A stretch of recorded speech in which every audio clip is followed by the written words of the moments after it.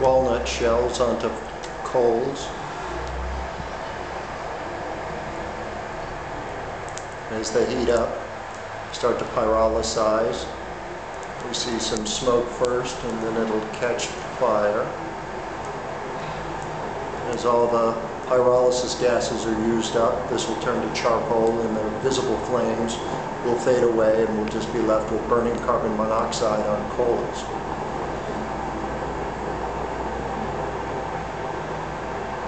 Now we'll add a similar amount of cashew nut shells to see if the oil inside interferes with gasifier operation. So the walnut shells have gone out, and I've added 2 cashew shells.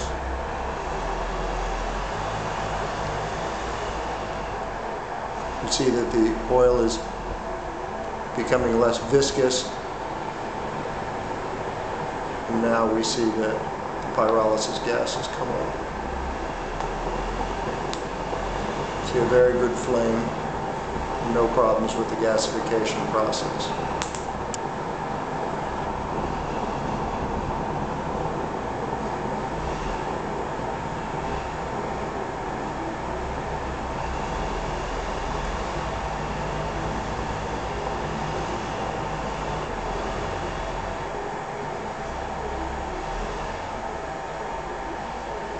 Very good energy content.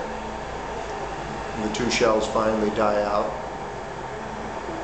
And we can still see them in there where they've been carbonized.